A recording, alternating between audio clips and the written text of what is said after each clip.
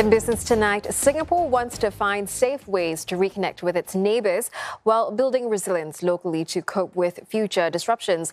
National Development Minister Desmond Lee says that's as COVID-19 becomes endemic.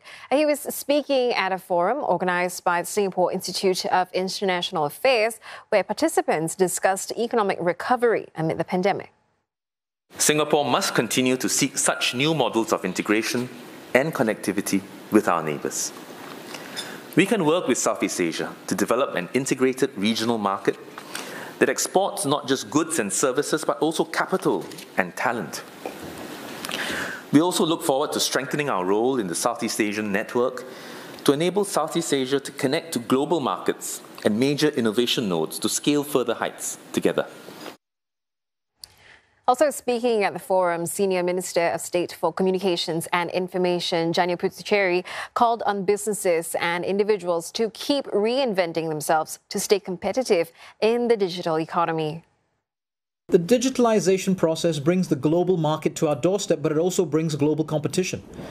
In a borderless world where consumers can buy from anywhere, if we are not the cheapest, then we must have a better product. This reinvention needs to take place across all levels, as a region, as a country, as a business, and as an individual.